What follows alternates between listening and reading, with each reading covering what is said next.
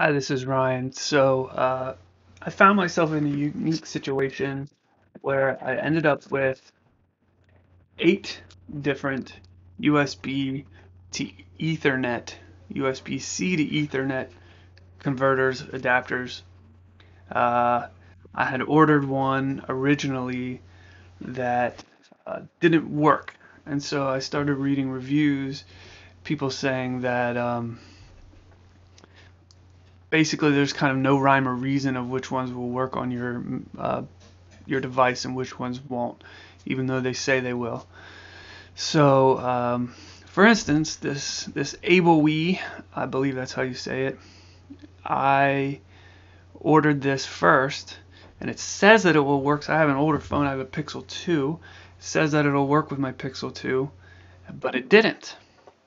And so I didn't want to go through this. Uh, Buying one and sending it back and buying another and sending it back, hoping it worked. So I just bought 7 more. So what I'm gonna do, I did open them all and try them all. I did speed tests with them all, and I figured I'd do a little review for you guys just so you can see which, you can have the information you need if you're buying one of these. So again, this AbleWee didn't work with my Pixel 2 running Android 10 point something, I don't know. So I can't speak to its speed. As far as quality, it felt pretty basic to me. It actually was aluminum, which was nice. I like the aluminum. The rubber had sort of, this is a basic rubber. And this AbleWee, I did believe, did not have lights that light up whenever there's data flowing. But I don't know because there was never data flowing. This one is called the Lamdo. Pretty generic. Didn't even have a logo on it.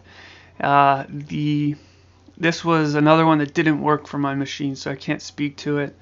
Uh, Again, this was actually plastic. It looks silver, but this was plastic with a rubber cable there. Didn't work on my Pixel 2, so I can't speak to it. This one I bought by accident. This is a USB 2 classic USB 2 to Ethernet. And obviously that's not going to work on my phone, so I didn't even open it, going back as is. I'm assuming if it's USB 2, that probably does not have gigabit performance. But can't speak to it, so I bought it by accident. Okay, this is the Amazon Basics. So this one's pretty cool.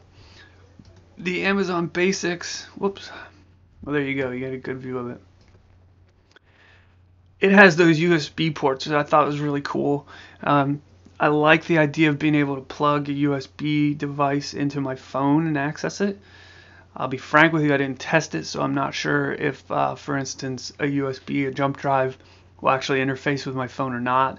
But in theory, I could see that this would open up a lot of doors for being able to use different devices on your phone.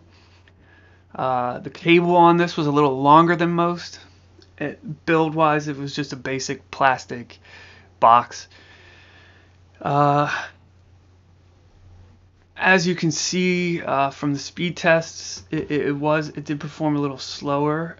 This was actually the one that I was planning on keeping because I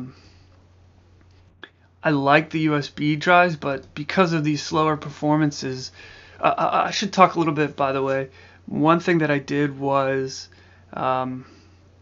I tested each one 3 times, and I went moving on to the next, tested it 3 times.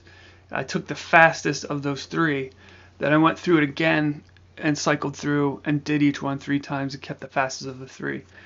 So I don't know if that's probably not the true to the scientific method, but it was what I did, and it worked.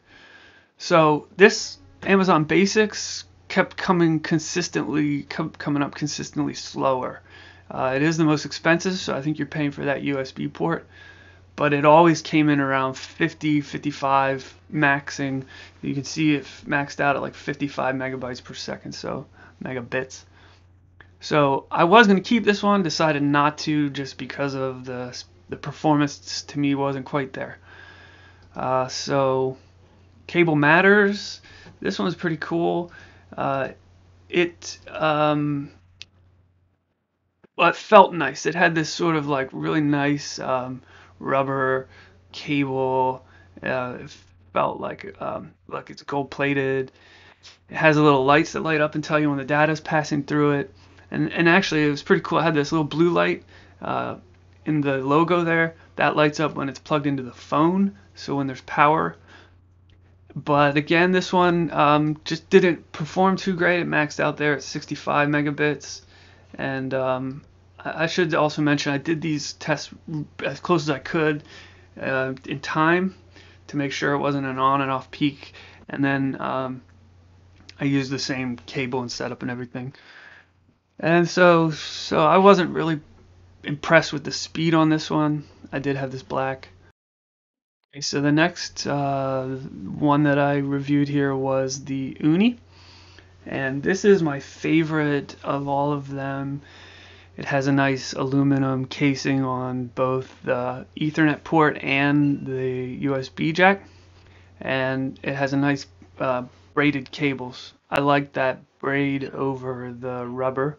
I think it'll last longer, and it's just a nice touch. Um, So I only have speed tests for one of the silver. I don't know what happened to the file, but the unis are a little more expensive at $20, and but they did, especially the silver, as you can see, it actually did come in. Uh, so the black was rated down here in the 60s. And the silver was getting up over 100 megabits per second consistently. So I don't, they're on the same page here, and I ordered them by accident. But I don't, they, for some reason that silver did seem to perform better. Uh, Full disclosure, I think this silver one is going to be the one I keep out of these. And I'll talk a little more about that in a second. So there's the black one. You can see. I did want to say one other thing about these unis. Uh, the They come with what they call the Uni Accessory Advantage, and it's an unconditional lifetime warranty without any hassle. All costs are covered by Uni Accessories during your lifetime replacement process. Friendly staff, 24 hours. So that warranty goes towards the value of that $20 as far as I'm concerned. Plus, they have this little thing called a beta. They call it the beta program. I don't know what that is. If they send you new devices, and you get a little bag too, which is pretty nice. I don't know if I'll ever use that little baggie, uh, but there it is. So anyway, I guess I'm sold on Uni. Okay, here this is called Nekteck, and this is the least expensive at $9.99, and this is the one that I would recommend for most people. It actually performed. Feel of it just, it had a little bit of a rubber, nice, that sort of nice powdery rubber cable. The box itself is just basic plastic. Didn't feel like anything special for $10. I wouldn't expect that.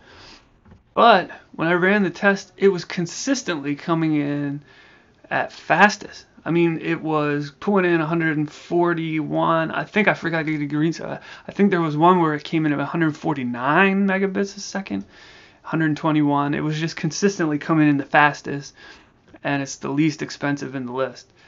So I thought that was pretty interesting. Um, you, if you're on a budget, I would absolutely recommend this. I know myself.